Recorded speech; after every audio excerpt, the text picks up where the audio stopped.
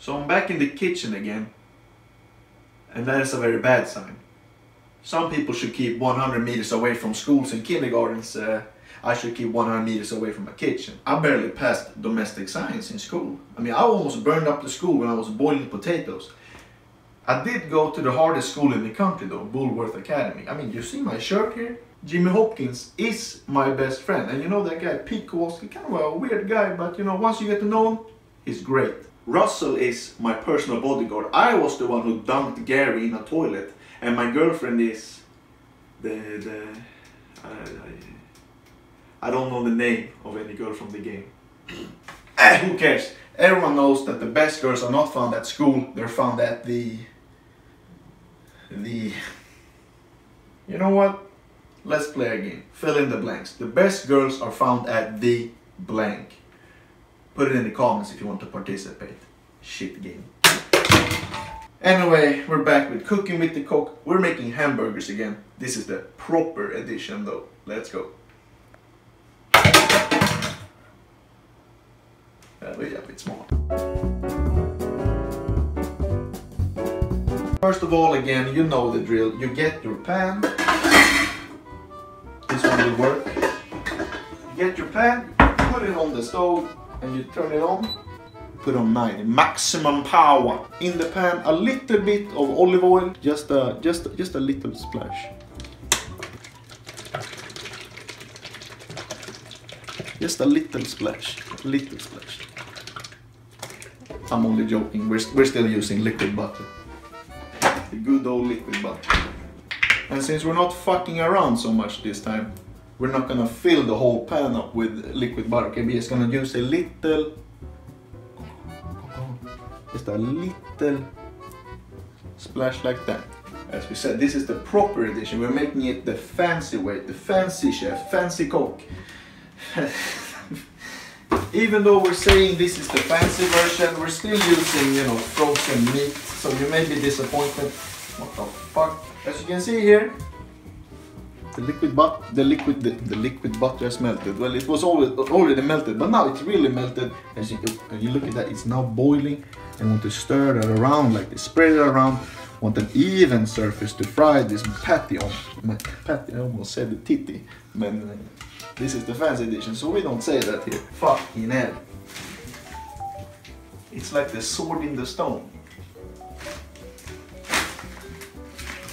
There we go. And then, you know, I learned from the best chefs in the world, SpongeBob. He would do like this. Yeah.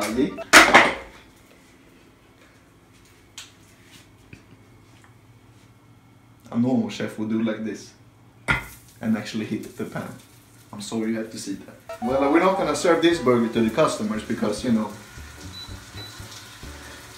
we want the Michelin stars, you know.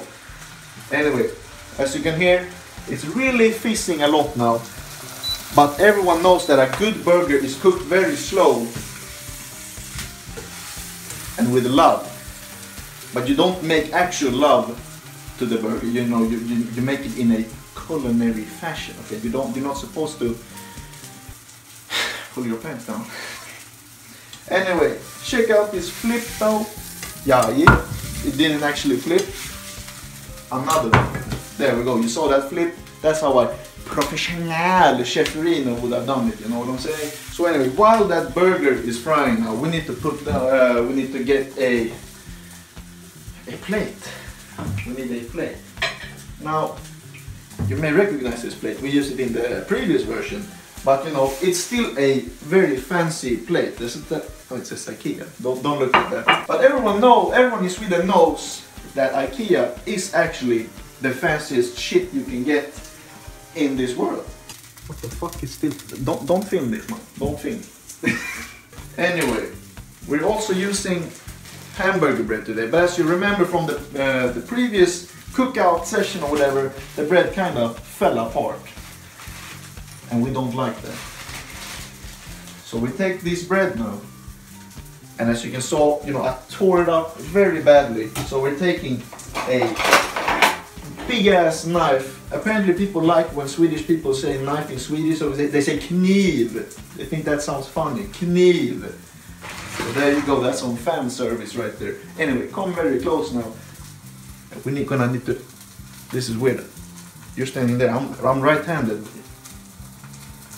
Get over here. We do it with the left hand now. This is out of the ordinary, but you know, anything for the viewers. So you take this big ass knife, you slice it like this.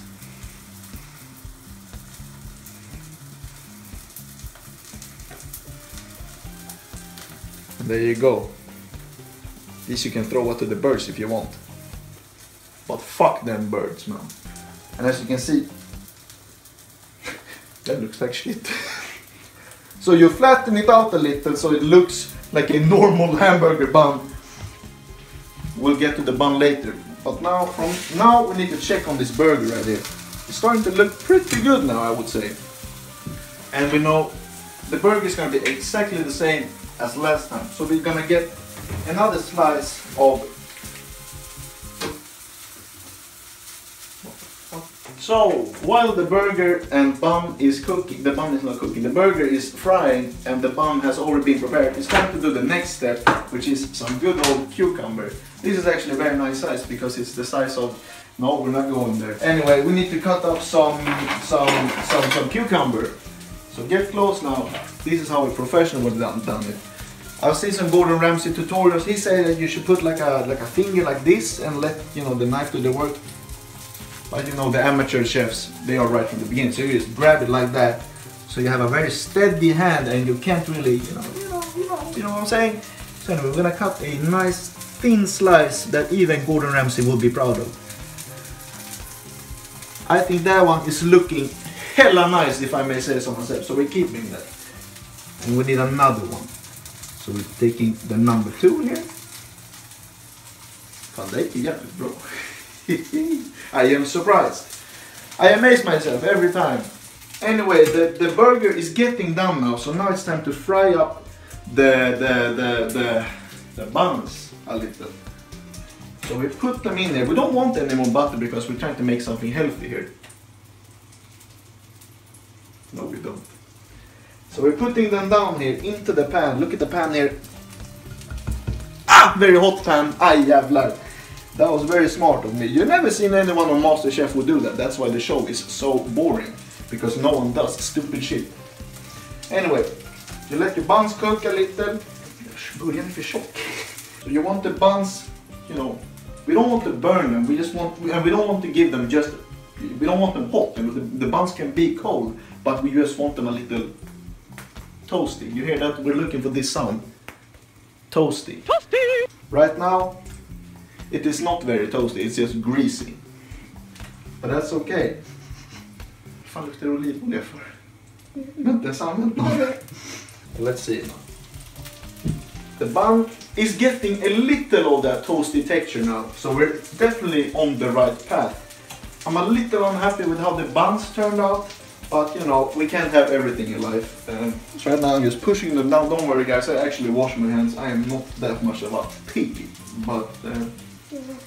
Huh? Yours. Fuck. But now, look at this guy, look at this. This one looking very shit, but that's because... Why are you moving away from me? I'm not scared.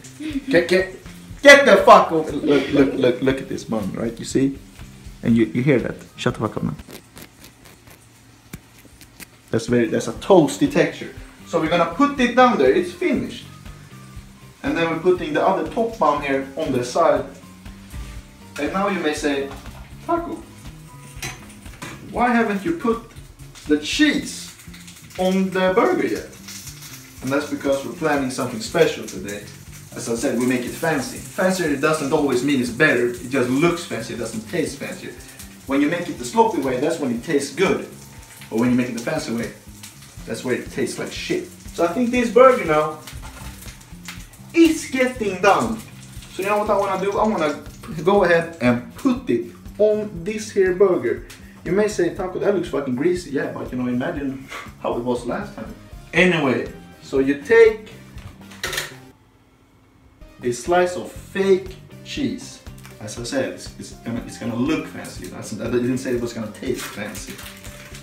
So you do this. We should sue this company though, because they have wrapped every single piece of cheese in plastic. that's bad, Greta will come for you. I mean, what you want to do here is you want to take away a slice or a part of the cheese like this. Yeah. And what you want to do with this is up to you really. So you want to put the cucumber on like that and like that. I know you may say, Taco, why is there space on the burger right here? Point there. Thank you very much. And then I will explain later. Then you take some good old ketchup. We show brands here because we are not fucking sponsored or anything. So we basically show them what we like. And Heinz is a fancy brand, I would say. And here we have the top bun.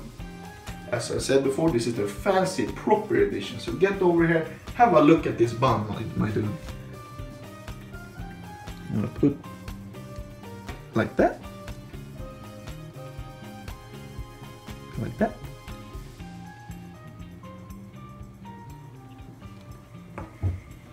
He's very happy.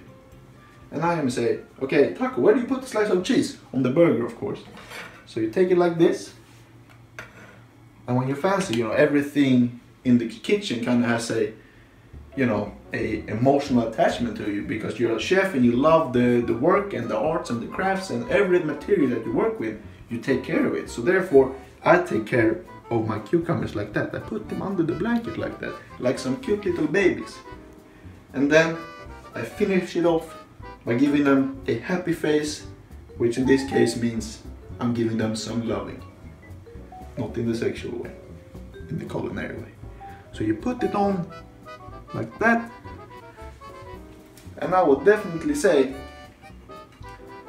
that this one is looking hella better than the last one. So there we go. That was Cooking with the Kock proper edition. And now it's time for the ultimate test. Another taste test for the taste tester.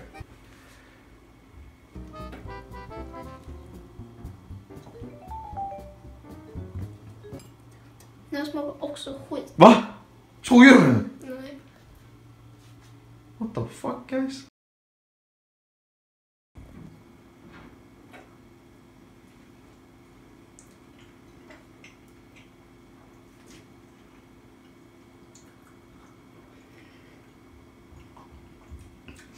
Well, if you don't want to eat it, then I'll eat it. Oh.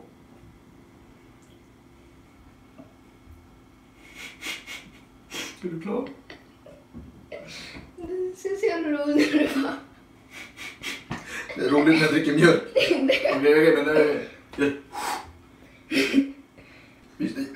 men det är typ 5 sekunder kvar att filma. Okej, kör.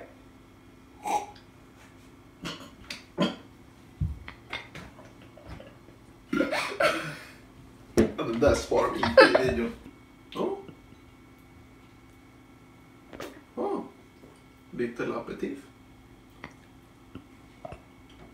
Oh. Yeah. I mean, I barely passed domestic science in school. I mean, I almost burned up. Sorry.